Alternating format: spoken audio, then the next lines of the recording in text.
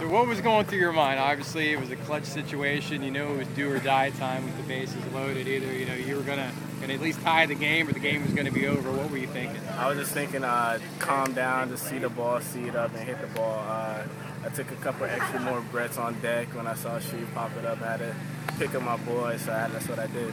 Yeah, that very first pitch, were you always gunning to swing on that one when you saw it was what you wanted? I saw a fastball at the eyes, and I knew that he was getting a struggle to get the ball over the plate, so I just going to make sure I get my pitch and hit it hard.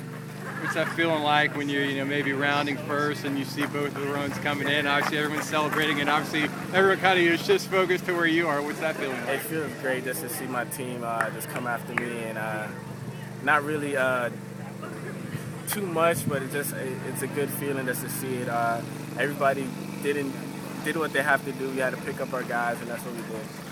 Does this kind of feel like a conference series? I know it's early on, but this is a good team. 3 one-run games you played against these guys. Pretty good ACC teams. Does it kind of feel like a Conference USA series? Yeah, definitely. Thank you. Definitely. They're a good team. ACC is a good conference, and they play hard. Boston College, they did a great job this weekend, and I love for the challenge. I love it.